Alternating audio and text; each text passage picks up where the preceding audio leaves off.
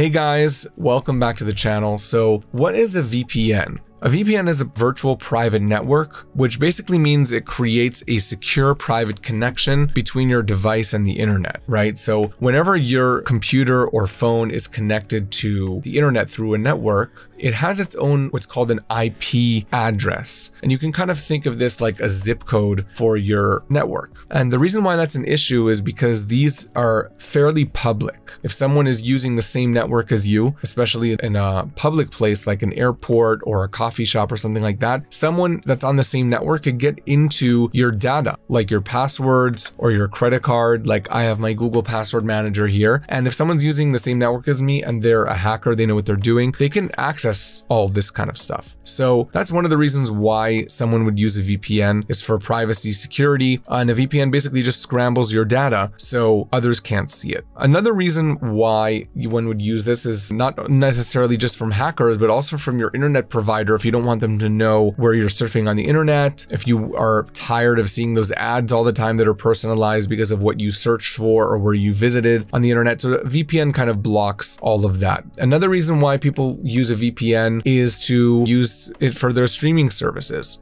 right? So for example, as you can see, I'm connected here to a server in the US. But if I am in the US and want to watch a show on Netflix that's only available in the UK, for example. So as you can see here, when I open my Netflix, it shows that I'm in the US, right? Shows in the US, top movies in the US. But let's say I wanted to watch, as I said, a show that's only available in the UK. So all I have to do is connect to a different server, which is located in a different location, like the United Kingdom, right?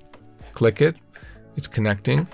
And now I'm connected to the UK. So now if I go to Netflix and I refresh my page, that's very important. You have to do that. Now you can see that my Netflix is showing that I'm in the UK, right? It's showing me the top shows in the UK. So that's pretty cool. Sometimes it's the opposite and you're a foreign country and you want to watch your shows that are only streaming in your home country, like the US, for example. So that's a good way to do that. So VPNs are also very easy to use. As you can see here, there's just one button, right? I mean, here you can choose the different locations you want to be, if it matters to you, the location, like for a streaming service. But if you're just trying to connect privately, like we said before, so all you do is click connected and most of them will just connect you to a random server regardless of the location. The thing to know about VPNs is that it's not going to improve your internet or something like that. It's not, or your bad Wi-Fi. VPNs only do the stuff that we mentioned before. It's just helping you access the internet privately. Yeah, so I really hope that was helpful. I really like, as I mentioned, ExpressVPN. There are different aspects, different pluses and minuses of the different VPN services. There are some other good ones like NordVPN and Surfshark. As I said, I'm going to link